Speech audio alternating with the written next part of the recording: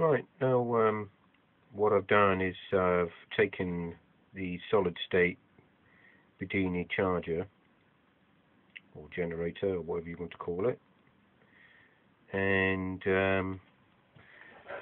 I've constructed this with said circuit.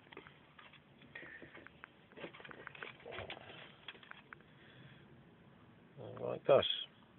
Not very tidy, but it's compact.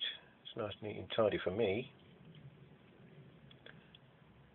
But I've added some extra features to it that was not in the original diagram of a previous video. Here I've added the neon bulb between the collector and the emitter, and I've added the diode as per described in the Bedini circuit between the base and the emitter.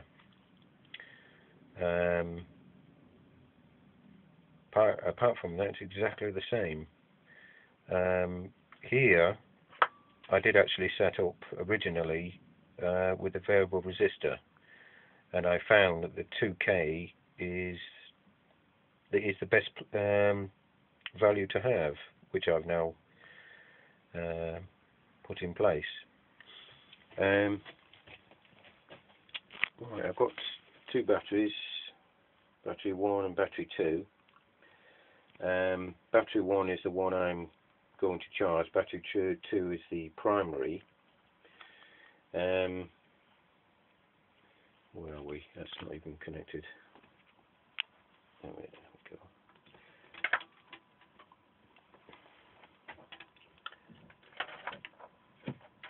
Not easy when it's not going in the right place. Anyway, I'm going to show you. I don't know if you can see that. Battery 2 is 12.83, climbing because I've just disconnected it. 12.83 volts, and the charge battery, oh dear, you can't see that. There we go, 12.64. That's the one I'm going to charge. Right, we'll connect it up thus and see what happens. It's actually on, believe it or not. I'm going to place the phone. I don't know if you can hear the buzzing. There is a high-pitched sound with that.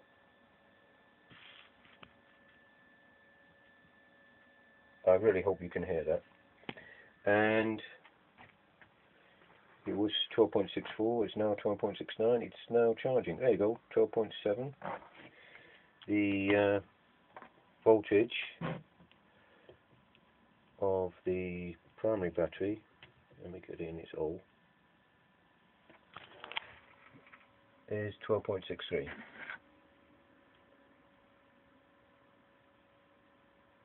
And decreasing. So it's 12.62 now, and that the charge one is now up to 12.72. Just to show you that it is actually the radiant energy is going in. There you go. I've disconnected the negative. Oh, I'm sorry. Yeah, the negative lead of the charge battery, and I got neon lights lit up. So it is actually, there is some sort of a radiant energy. I'll connect it up again if I can get me. Oh, these are terrible, these things. There you go. So, anyway, I've constructed it. 12.72. It did drop briefly because I disconnected it. There we go, it's going up. But that is dropping quite a considerable rate. Considerable rate of knots, really. 12.6. Oh, I don't know, it's stopped. Perhaps it needs to stable out, I don't know. Anyway, about this. Basically, all I've got is, I would say, at a guess, about 400 turns bifilar. I'm guessing because I just got a load of wire and wrapped it round a a bolt. That's all I've done. Bifilar, obviously, as per Bedini's instructions, one wire is thicker than the other. To clue what size they are, I should have checked for you. Perhaps I'll write it down, I don't know.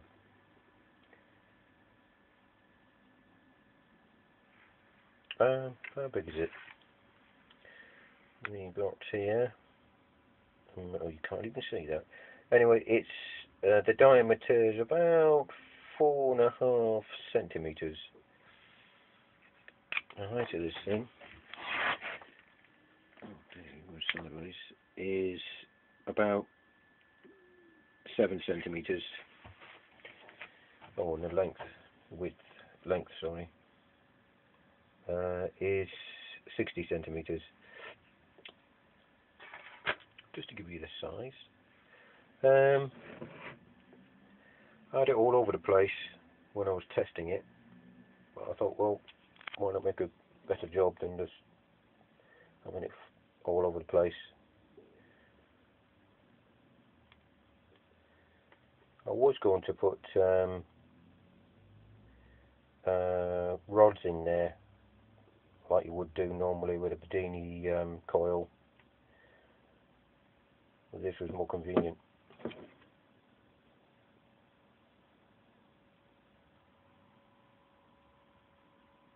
you go. If you freeze that and count how many's there, do your own math. There we go. There you go. Again, just to show you that there is some sort of radiant energy. There you go, and it's not flashing. It's constantly on.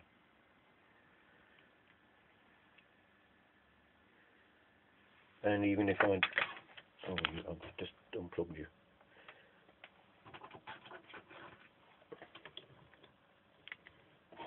Now we're going to do this.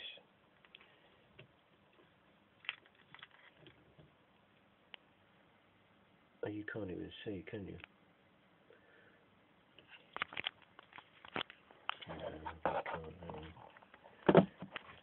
That's better.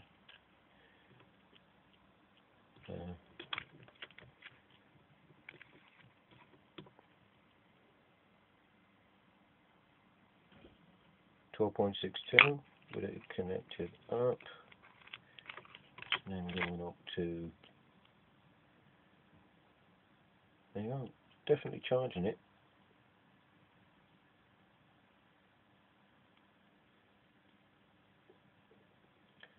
Oh.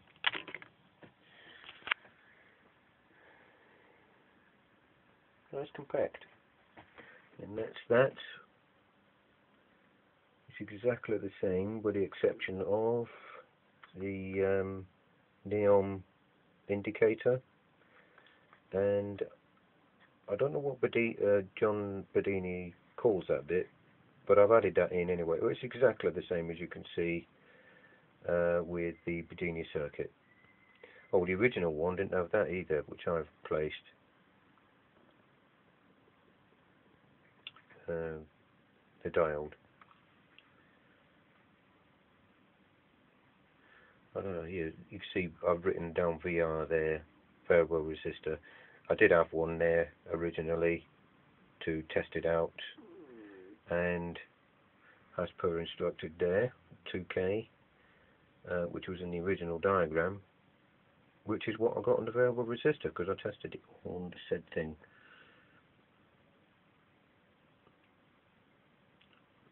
And the standard 2M3055. There you go. Sweet. It hasn't actually dropped all that much.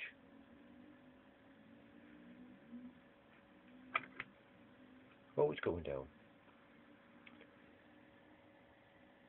12.53 now. But that's now up to 12.79. Yeah, so we're going up. Great, eh? Anyway. Solid state Bedini generator.